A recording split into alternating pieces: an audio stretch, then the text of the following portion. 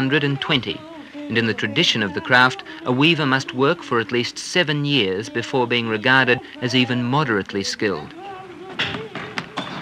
What are some of the techniques involved in making a good tapestry like this? You can see the weaver holding the warp, the cotton warp, with his left hand, and he passes the wool, which is on a wooden bobbin, through the warp, and then he combs it tightly.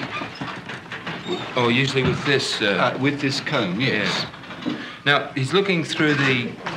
This is the warp, right? This is the warp, yes. He looks through that to see the cartoon? Yes, the cartoon is underneath there, and he can see the cartoon through the warp, and he follows it with each colour which he has on the wooden bobbins. So he's got to follow that exactly? Yes. The tapestry, of course, is upside down, and he sometimes uses a mirror which he puts underneath to see the tapestry, to see how he's going. Well, while he's working, does he ever see what it's going to look like when it's finished? No, he doesn't see the tapestry until it's taken off the loom.